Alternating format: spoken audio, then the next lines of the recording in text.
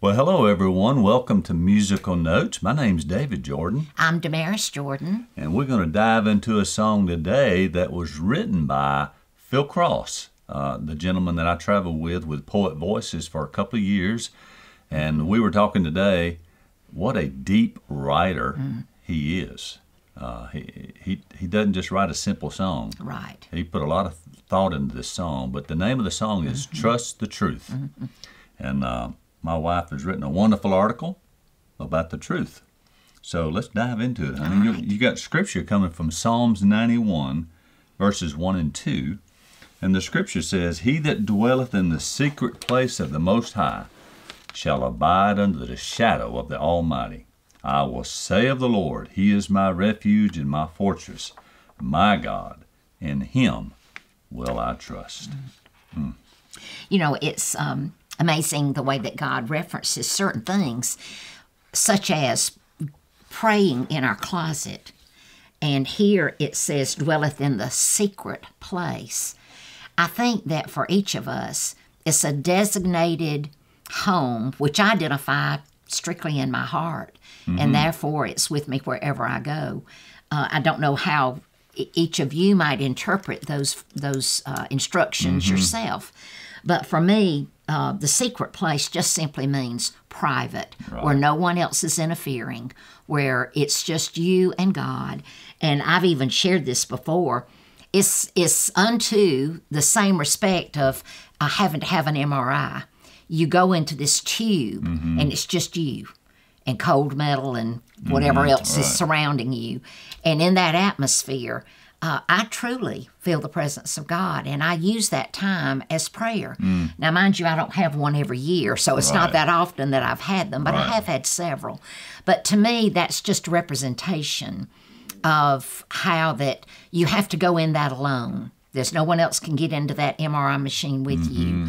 And that's the way it is, that God wants you to seek Him and for you to seek Him as a refuge, or go to Him in that prayer time where you're not conscious of anything else but what the Holy Spirit brings to mind. Right, exactly. And there's, like you said, there's so many places you can do it.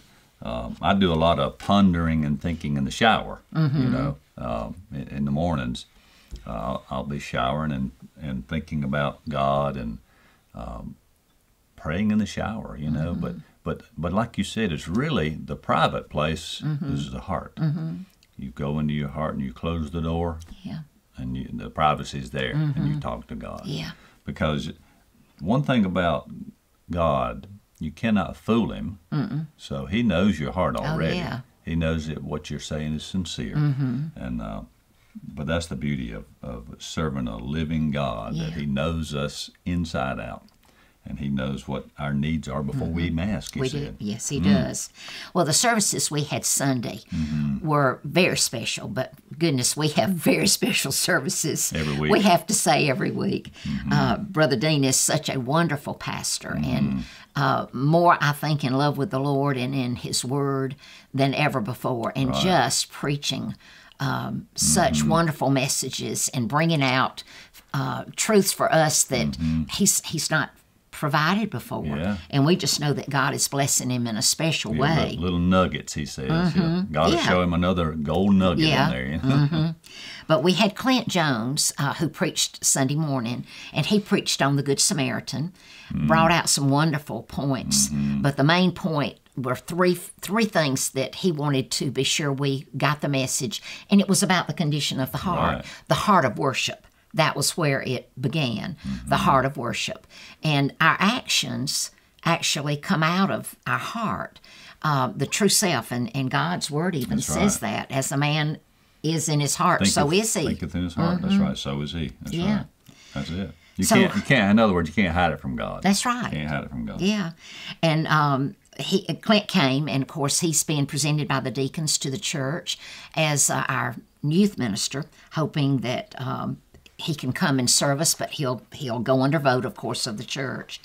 But Clint came to preach for us Sunday morning, and then Brother Dean, being eager as he always is when he can't preach, he was eager for Sunday night. Well, he always talks about his messages are 20 to 28 minutes. Oh yeah. He was so eager I think he went 29 minutes. Did he really? I think so. Oh, my word. Oh, me.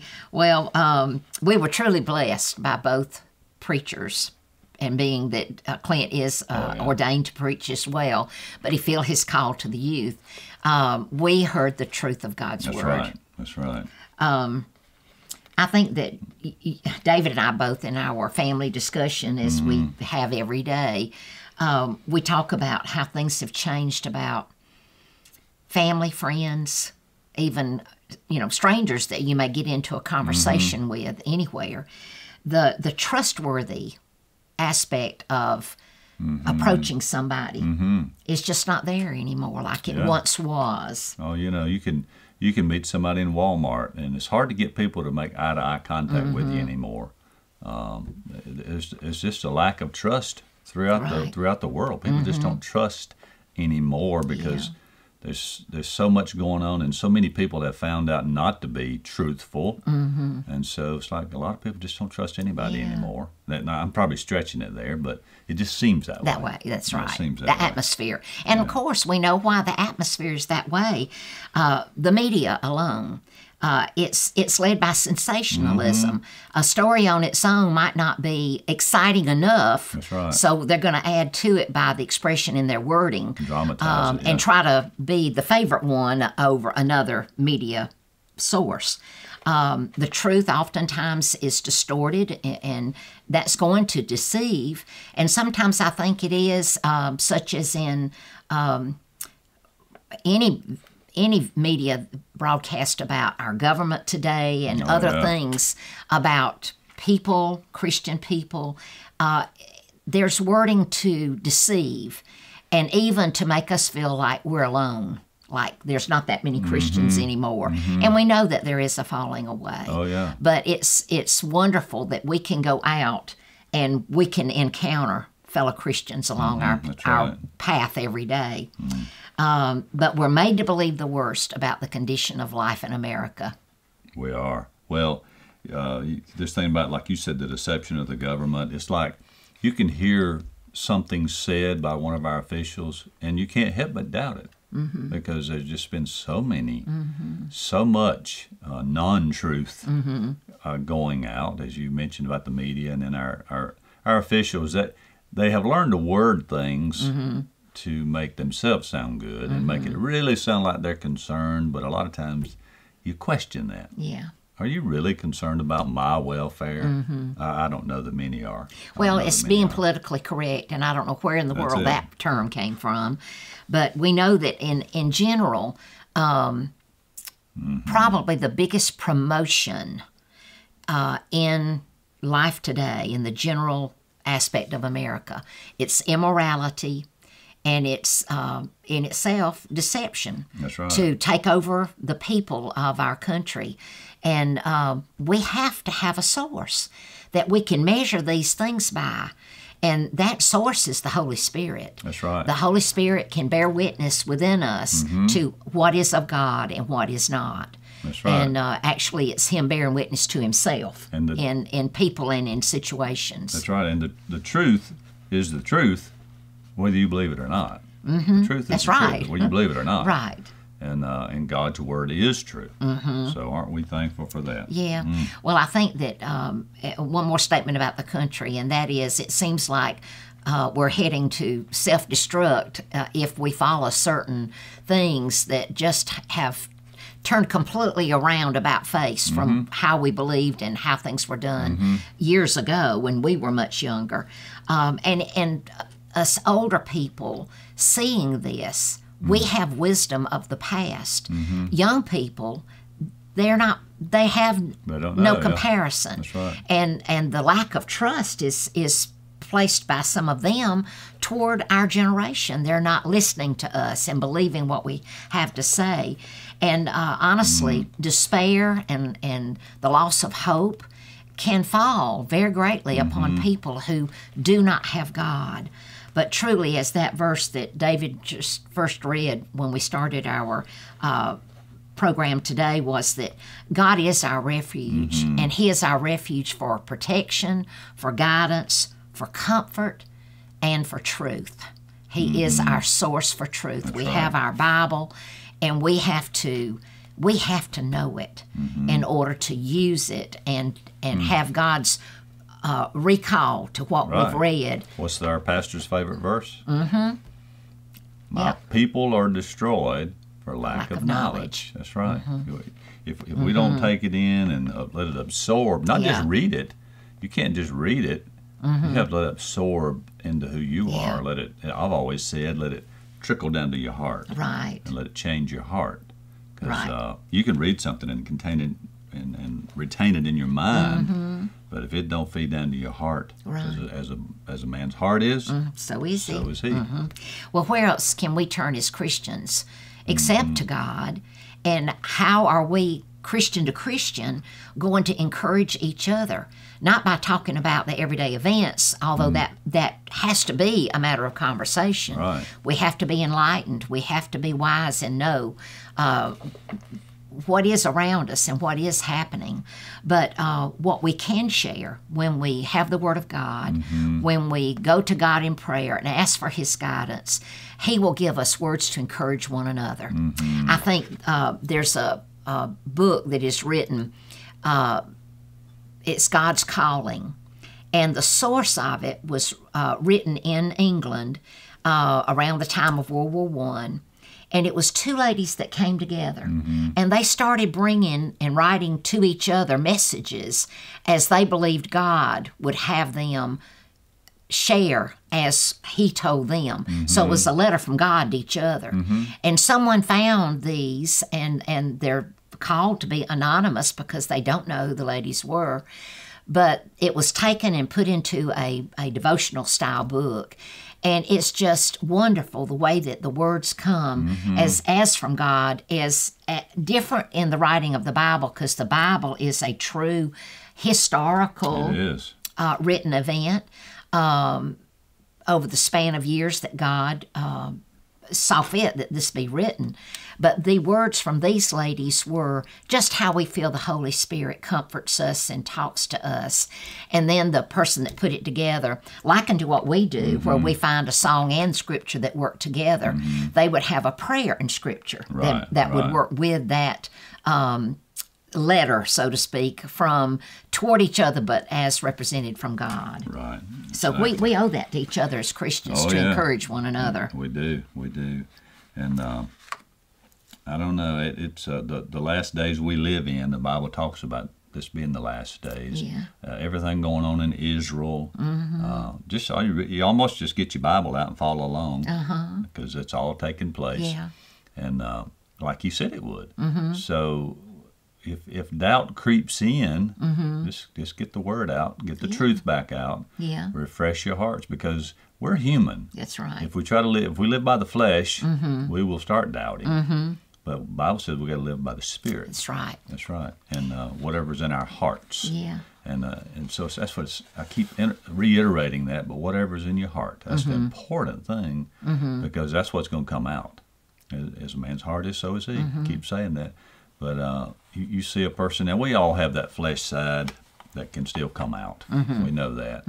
But we're supposed to live by the Spirit. So Right. I'm glad that you wrote this about truth today, because this world needs to hear it. Yeah. And we got a great song to go along with it, We too, in do. a minute when you get through here. Well, we had, we definitely came from the services Sunday, as we do every week. But the message in itself for Sunday was how this came about, was because it, from both Brother Dean and Brother Clint, it spoke about the heart, and some points about what we gained from it was we have a message to tell. And from that, whatever we share from the Word of God, it is not just in word, but it should also be in deed. And that reflects back to the Good Samaritan. But we heard yesterday how the condition of the heart is what we must focus on to serve God fully. And that means self-examination, knowing how we stand in our heart toward our devotion and surrender to God. Right. We heard yesterday how we must wait on the Lord for guidance. Too many times we'll have an idea and we just set out on it. Don't consult with God, pray about it. Don't wait to make sure that He's leading in a definite direction that might not be exactly the way that you first saw it. We heard yesterday how God looks on the heart for truth of who we are. And we also heard of a vision for God's work in Clark's Chapel. The service Sunday ended where there was a couple that stood up. The last verse of the invitation had been sung. And then Brother Dean moved into telling more about Clint, I believe was where he was. Or no, he was introducing staff and deacons as to also then present Clint. And this couple stood up. And David saw them and got Brother Dean's attention. And so Brother Dean, when he saw him, he asked him, well, what is it we can do for you, or something in that fashion? And they said, we want to join the church. Right. So they stepped forward to come. And what was so beautiful about that, Brother Dean shared with the church, he said, you know what God has just given me as a vision? That we can hope that in the future that God will use Clark's Chapel Baptist Church. And it won't be just somebody standing and saying, I want to join the church. He said they'll be standing here and there saying, I want to be saved. I want to be saved. and we just long for that. We long for that at Clark's Chapel. That's right. So in closing, we just simply shared in our article, let us join together, believing God's word and trusting God to guide us in serving Him. And we have to, I was just thinking about the verse that talks about the seed being sown, which is the word, and how sometimes it falls on stony ground, and all these things it names about. And so that's one thing, when we read the word, we have to make sure our heart is soft, like soft soil, when the seed has been put into the soft soil.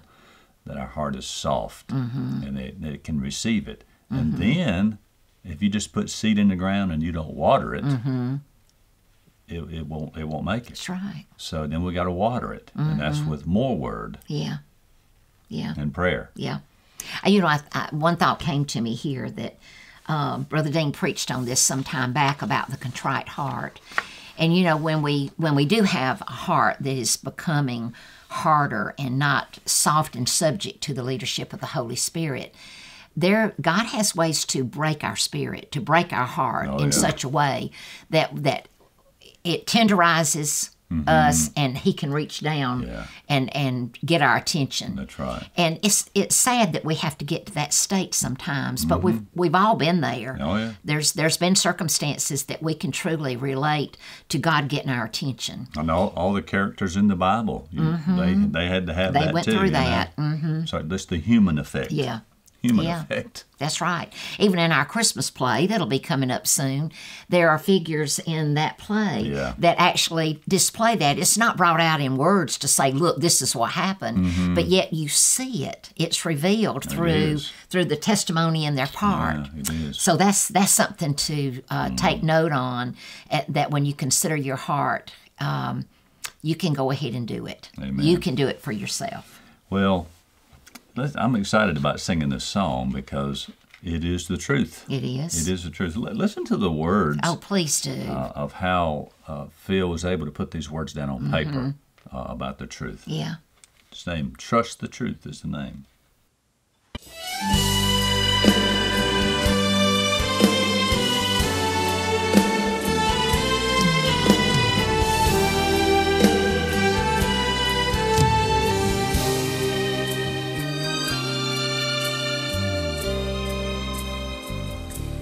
We wonder if truth can be found. Lifting up man has let us down. The fallen and broken fill the pages of time. One thing we've learned from our past, God's word is the word that will last. When we give Him our trust, truth is the promise we find. Trust the truth of His promises. Trust the truth of His word.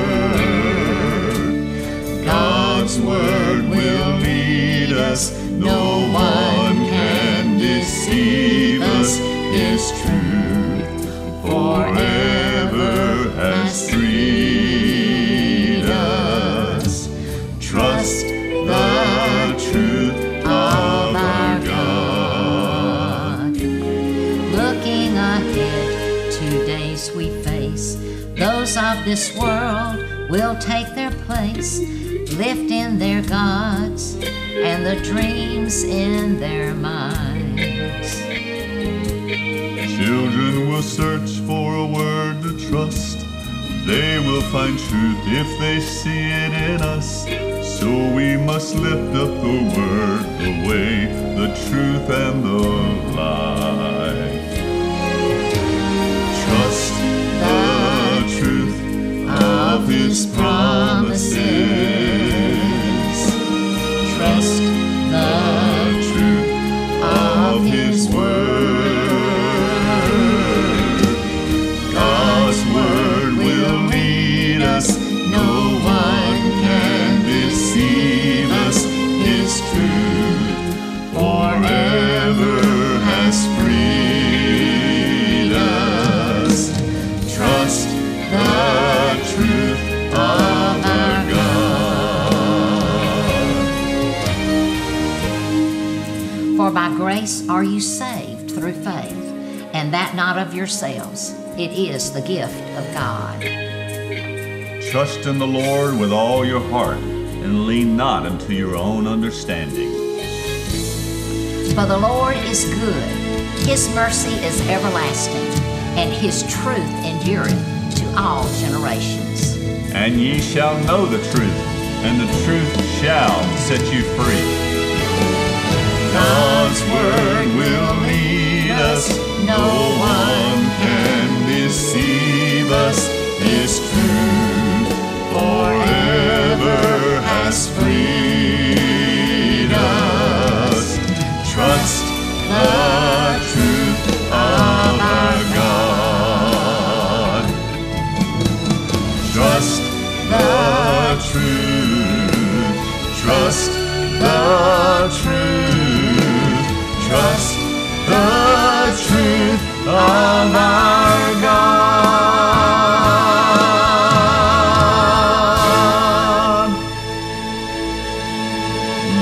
Amen and amen. Amen. Yes. Man, don't they just... Brother Dean was doing 10 Minutes of Truth, and he got excited, Yeah. talking about the Word. And it happens the same for musical notes, too. Oh, it does. We get to talking about these things and singing these songs. Man, something rises up in you. Oh, yeah. The truth rises the up truth in you. rises up in you. One thing Brother Dean said, like after Sunday services, is that he says one key element that's in a service where there was true worship is love. Oh. He said people didn't want to leave. There were people sitting around talking after church was over. So when that love shows up, you had true worship. Yeah.